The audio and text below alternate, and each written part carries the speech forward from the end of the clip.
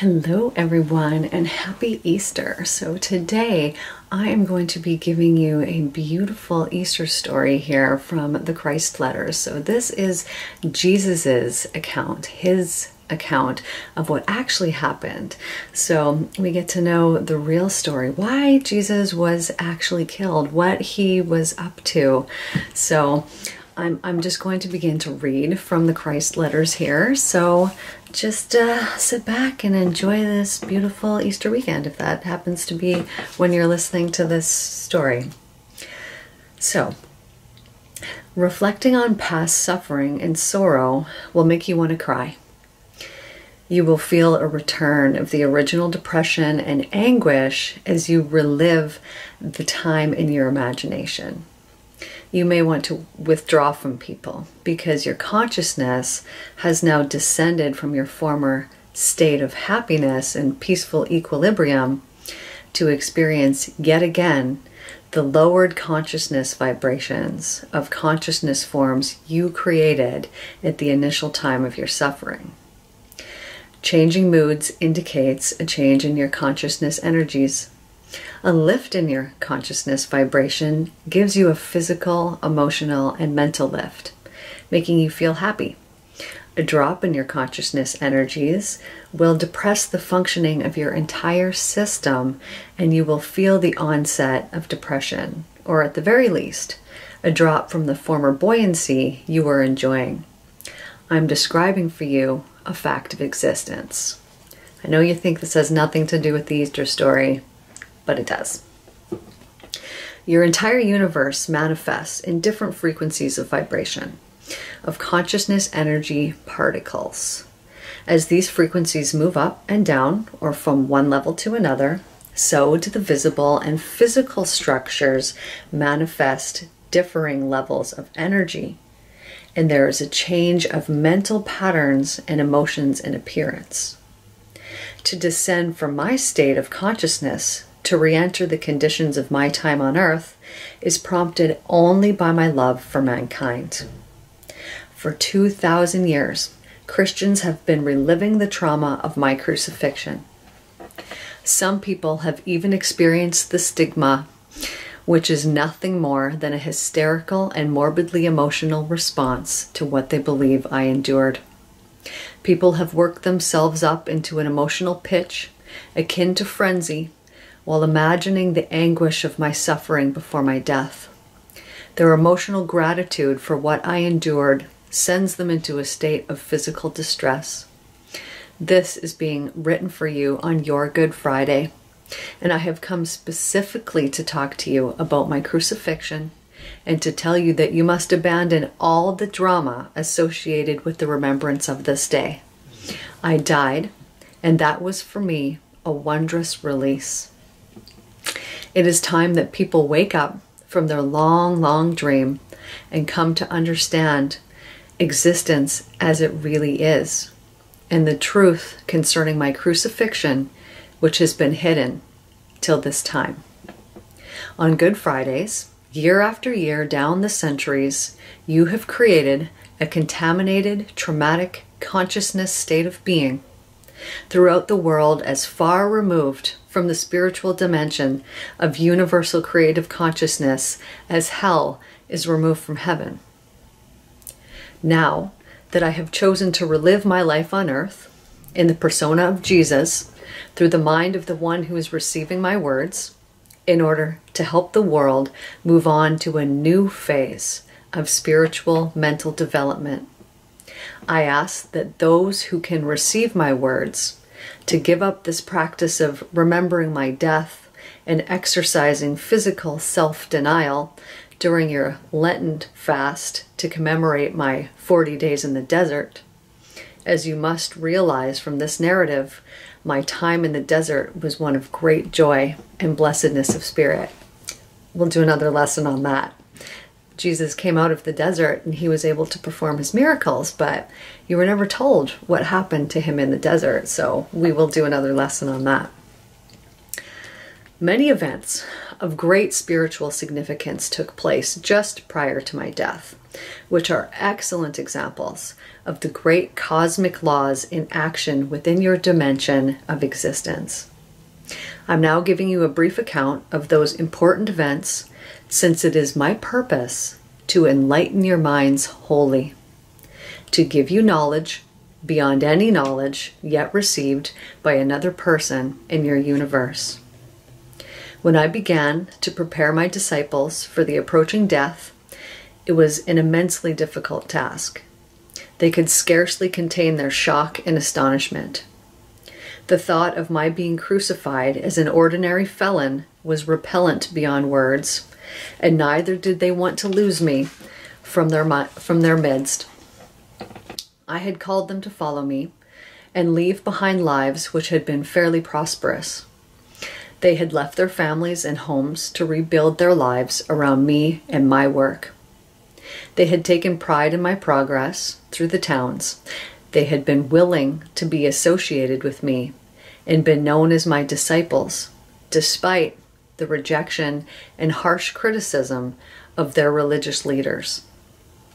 Furthermore, they loved and respected me, both for the way I lived my own teachings and the way I had compassionately healed so many people and brought them comfort in their unhappy lives. They truly believed I was the Son of God. How could the Son of God end up on the cross? They asked each other. Their horror increased with every question. It was unthinkable. They felt a tremendous void opening up in front of them, a void in their lives and a huge crater in the earth on which they walked, and a vast expanse of instability and lack of purpose within themselves. What I told them about my future crucifixion, they dared not contemplate. Such an event would destroy everything they had believed in with all their hearts. Consequently, my disciples loudly and volubly resisted what I tried to tell them, and stated again and again that such a thing could never be. When I stood firm against their stubborn denials, they were eventually forced to quiet their arguments and outwardly accept that such a thing might be possible. I told them that after my death, they would see me again, and that I expected them to carry on the work that I had started. The pain and argumentativeness I had aroused in my disciples also affected me deeply. It was no easy undertaking to go to Jerusalem, where my fate awaited me. More than anything, I wondered how I would measure up to this great challenge of my endurance.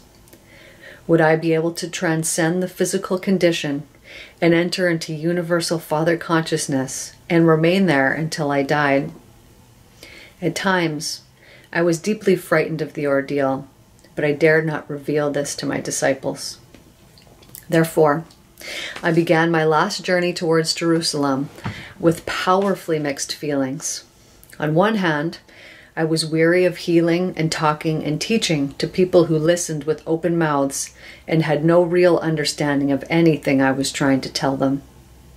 I had thought that my knowledge would enable people to climb out of their misery and, at the very least, make contact with the Father and gain a glimpse of the kingdom of heaven.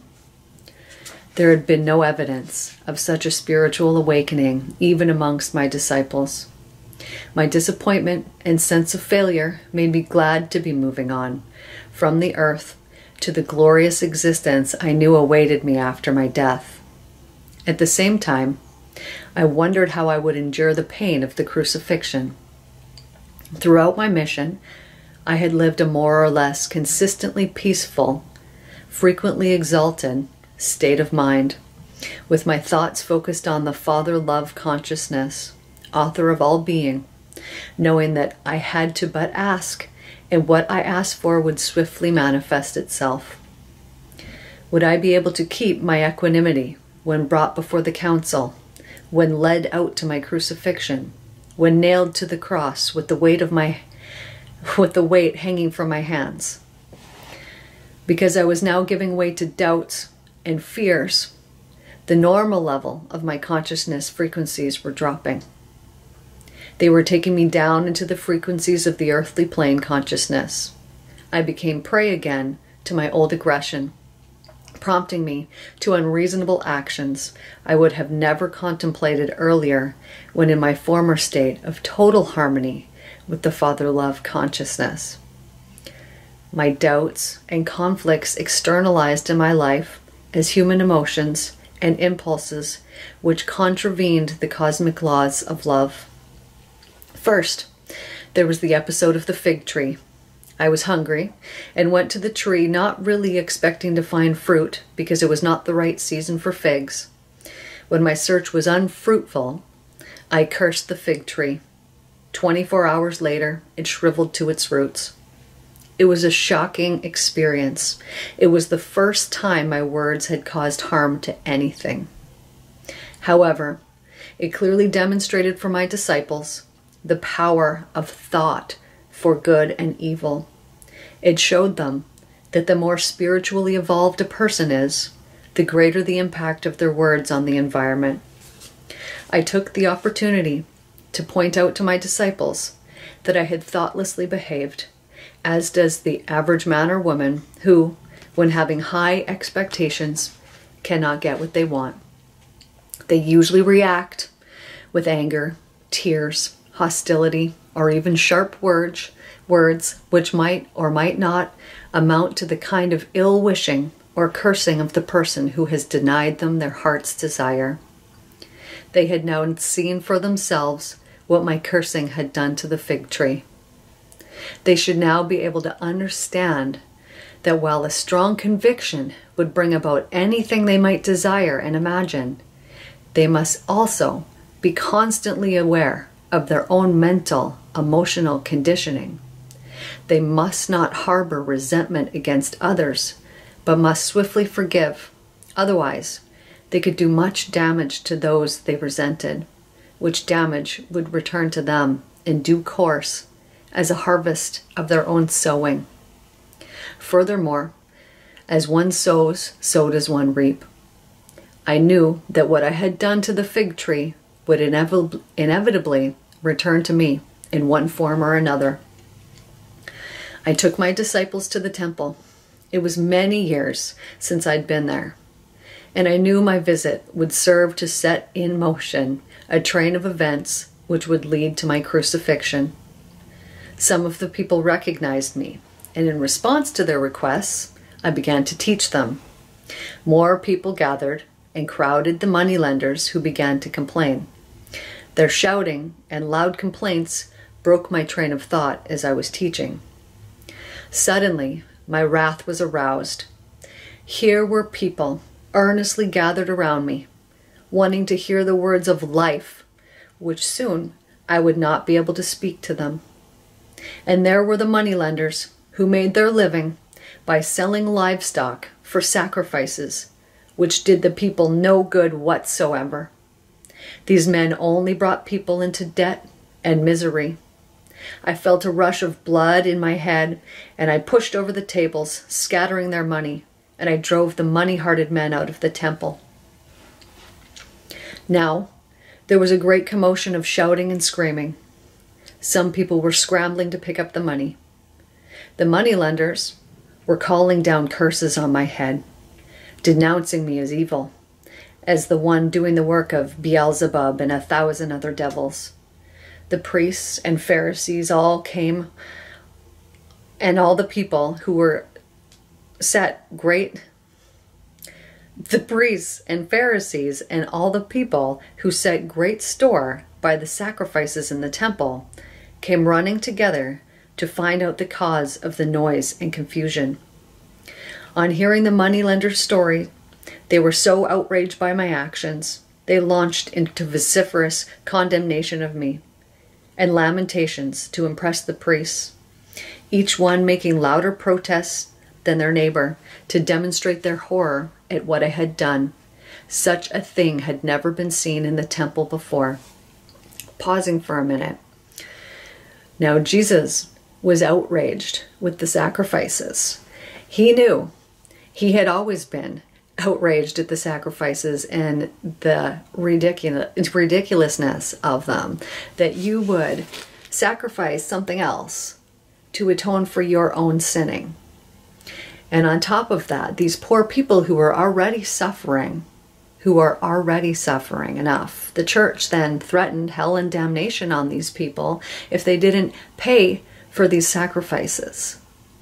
Which, if you think about that for a moment, then this means that if you were rich and you had a lot of money, then you could afford many sacrifices and you could sin all that you wanted to and have that sin atoned by killing something else.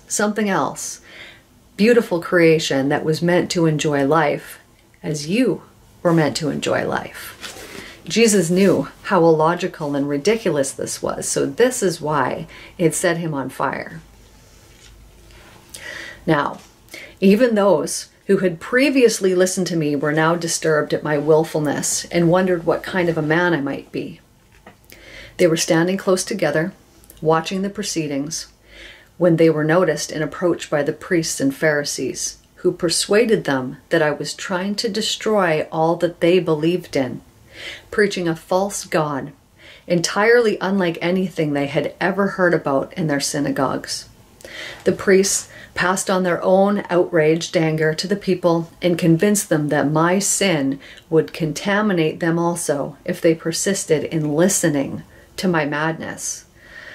Gradually, the people were persuaded I was an evil influence and I should be removed before I could disrupt the peace of the country and bring down the wrath of the Roman governor on the entire country of Palestine. My disciples, ashamed of what I had done, quietly left the scene and hid amongst the alleys some way from the temple. When they returned to me later, they clearly showed they were sorely tried by my actions. They wondered whether I had taken leave of my senses, gone mad, prophesying and doing those very things which would probably be the cause of it. It was at that time Judas, who had never fully shed his Jewish beliefs, began to doubt whether I was the Messiah after all. 3 years I had taught the people, and there was no lessening of the Roman rule. 3 years, and people were no nearer the happiness I had promised them. And now it seemed that I was about to become a disturber of the peace, bringing down the wrath of Rome on their heads. He heard that the Jewish high priest wanted to get rid of me, and so he offered his services to identify my person when required to do so. When it was time for me to eat the Passover with my disciples, I arranged we should eat it all together in a large supper room. I knew it would be the last time I would eat any food on earth. I do not want to return deeply to the consciousness of that night. I felt a great sadness to be leaving my disciples who had served me so well. With my sadness came a return of all my fears and conflicts. I had moments of deep emotional self-pity. I felt that no one understood all I had tried to do for my people and the sacrifice I was prepared to make for them. John was giving a vivid account of the story of the Israelites last night in Egypt before they escaped in the desert. He spoke of Moses' instructions to the head of each family to kill an unblemished lamb, to cook it in a certain way, and to paint its blood on the doorposts of all the Israelite dwellings, because that very night angels would come and slaughter all the firstborn children of the Egyptians and their livestock. With great relish, he recalled the outcry made by the Egyptians when they woke to find the bloodied firstborn in every home. No one was spared. It was the kind of horrible story I rejected as having no value for anyone seeking any higher spiritual truth. I wondered how much my disciples had really understood when I spoke of their Heavenly Father and His love for all of mankind. How could they relish the thought of angels killing the Egyptian firstborn when I had clearly told them that God, the Father, was love? But the Jews had always been preoccupied with the shedding of blood to atone for their sins. Even Abraham, the founder of the Israelite nation, had been convinced he should take his only son in the desert and kill and offer him as a sacrifice to God, a pagan and revolting thought. I thought of the animal sacrifices in the temple. Loving all of the wild things in creation as I did, the practice was an abomination to me. And now I was about to be put to death because I had dared speak the words of truth. And when I considered how little I had achieved in passing on my knowledge, I wondered why I had been sent on such a mission. I felt a momentary spasm of resentment and anger in threading my usual feelings of love for these men. With some cynicism, I wondered what effective token of remembrance I could leave with them, to bring back their minds to all my teachings when I was no longer with them. If they could swiftly forget all my teachings on the Father's love and enjoy the horrible story of the Passover while I was still in the room with them, how much would they remember when I had died as a felon on the cross, the most despicable of deaths? Then it came to me that since they were so moved by the shedding of blood, I would give them my blood to remember me by. With these ironical reflections, I took up a loaf of bread, broke it, and passed it to my disciples and told them to eat it. I likened the brokenness of the bread to the future brokenness of my body and asked them to repeat this breaking of the bread and distribution as a means of remembering the sacrifice of my body to bring them the truth about God and the truth about life and the truth about love.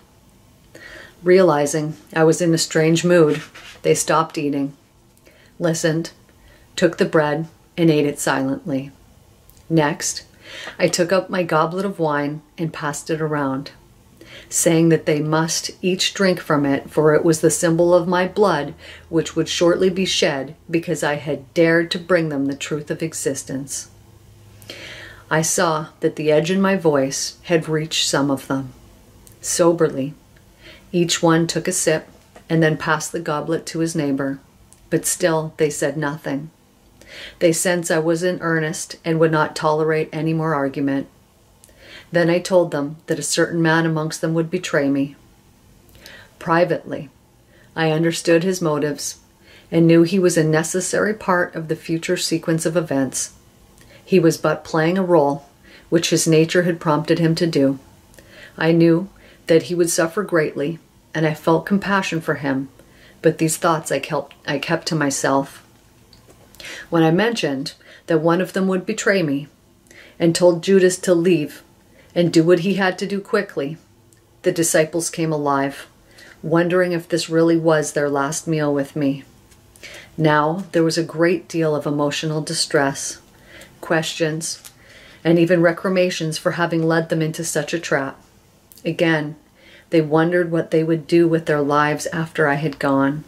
They asked what kind of standing they would have in the community if I were crucified. They would be an object of derision, they argued. No one would ever again believe a word that they spoke.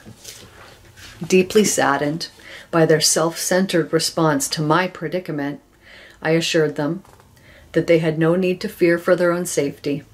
They would abandon me and would not be connected to my crucifixion. After my death, I suggested they should disperse and return to Galilee. This touched Peter deeply, and he reacted, vehemently denying that he would ever abandon me. But of course, he did.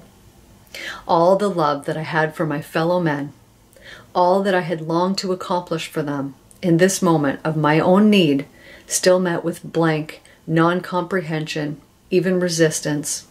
Their only concern was what would happen to them. There was no words of kindness, offering of help, anguish for my future ordeal. How hard was the human heart, I thought. How many weary centuries would pass before mankind would be able to move beyond their own hurt and pain to feel even a glimmer of love and compassion for other unfortunates in a worse situation than themselves. And so, although deeply disappointed, even hurt by their selfish reactions, I also understood them and attempted to give my disciples courage to face the future and assured them that I would always be with them, even when I was hidden from their sight. The work I had started would be promoted from the life beyond. I would not leave them alone. They would know and feel my presence, and this would be a comfort to them. I told them to cling to their memories of my time with them. I warned that there would be many who would continue in the knowledge that I had given them, but there would be outsiders who would seek to add the voice of tradition and reason to my teachings. My words would be so distorted that eventually they would no longer reveal the original truth I had brought to the world. When I told them that this would happen, they were upset, even panic-stricken. I was relieved to see that my teachings had not been in vain after all. They had not entered totally deaf ears. They asked me to tell them more, but I raised my hand and said that was all I could say. At this point, I felt I had said all I ever wanted to say while on earth, that my speech with the men had been accomplished. All I greatly, deeply desired was to retreat into silence and find peace and comfort in my contact with the Father. We left the supper room and walked to the Mount of Olives, but the mood of my disciples was one of inner conflict, fear, and doubt. Most of them left to join their families and friends who would still be celebrating their own Passover. In the garden, there was a special boulder shaped like a little cave. I liked to shelter in it from the wind, and so I sat and meditated and prayed, seeking a way into the exalted harmony I had enjoyed in the past. I knew that when I moved into attunement with the Father love, my fears would dissolve, and I would be in a state of total and absolute peaceful confidence again. As I felt the power of love move into me and possess my human consciousness, so did the strength to endure what lay ahead possess my heart. I would be able to remain within the love and give the love to the others till the very end. And so it was. I will not even attempt to re-enter into the trial and crucifixion state. It is of no consequence. When I finally died on the cross and my spirit withdrew from my tortured body, I was lifted into ineffable and radiant light.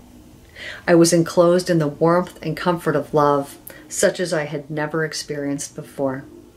I had a sensation of enveloping praise and powerful assurance of a work well done, of ecstasy and universal strength to continue the work, and joy and rapture which is far beyond any that the earthly condition can ever know. I moved into a new and wondrously beautiful way of life, but I still descended in consciousness to remain in touch with the people I had left behind. I was able to show myself to those who were sufficiently sensitive to be able to see me. However, the story of Thomas who supposedly fingered my wounds is nonsense. My disciples did not know that I had secretly arranged with Joseph of Arimathea to take my body to his own unused tomb after my death, where he would anoint it according to custom before the sun set.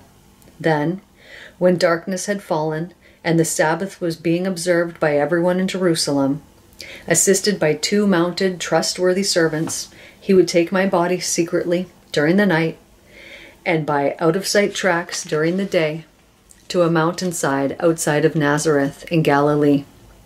There, further assisted by my family, if he followed my directions, he would find a small, hidden cave which had given me shelter from storms and a refuge from people when I was young, unhappy, and rebellious, and at odds with the world.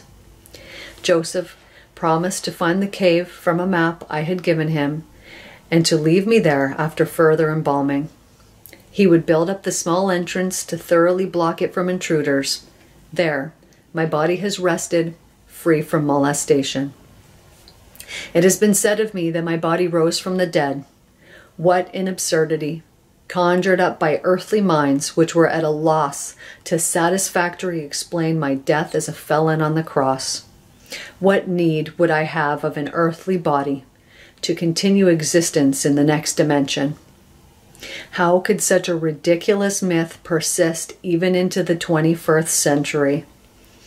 It has been a measure of the lack of understanding of Christians that they have blindly accepted such a dogma to this very time. Think about this carefully.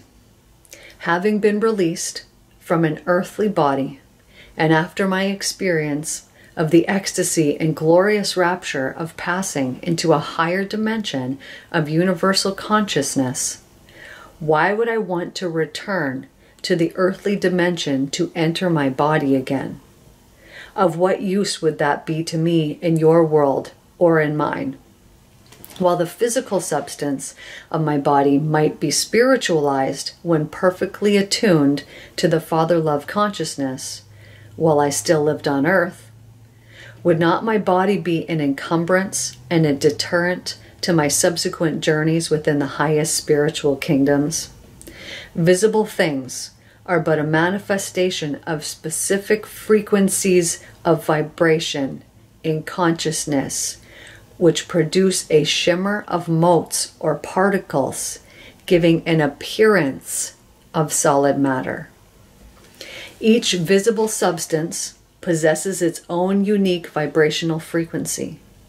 A change in the rate of vibration produces a change in the appearance of matter. As consciousness energies change, so does the appearance of matter change. Therefore, it was possible for me to focus and lower my frequencies of consciousness to that point where my form became visible to the human eye.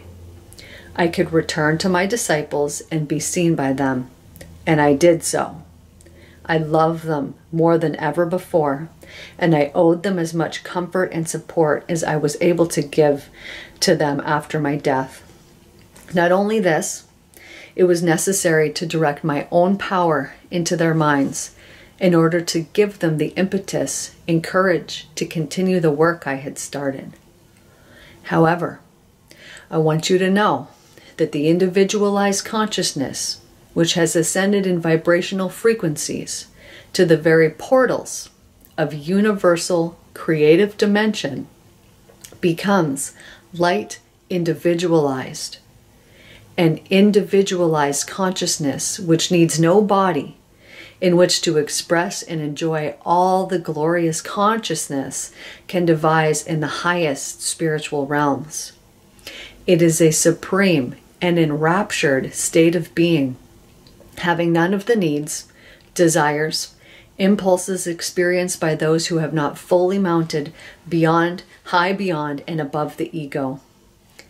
While living on earth, your minds remained anchored within certain parameters of vibrational frequencies, imprisoned in bodies which have their own needs. If your consciousness were truly to soar beyond these parameters, your earthly self would disappear. When I was trapped in a body, I was also largely confined to these parameters of vibrational frequencies and consciousness. Furthermore, imagination alone can soar no further than your previous experiences, and therefore you are confined to your past, which you project into your future. However, little by little, you will be led by those minds which are sensitive enough to access the higher spiritual dimensions and can thus move beyond your present consciousness boundaries. They will those wondrous experiences and states beyond your own, to which you yourselves will then be able to aspire. In this way, you go forwards in levels or steps of spiritual development. Each step brings you a higher vision of what can be achieved, and out of this vision, you formulate a new goal.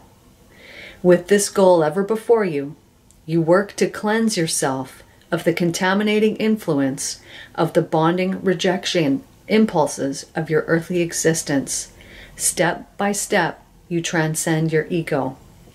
When you transcend your ego and it dies within your consciousness, you are now abundantly alive within the Father love consciousness and find the reality of the kingdom of heaven in your lives, within yourself, and within your environment.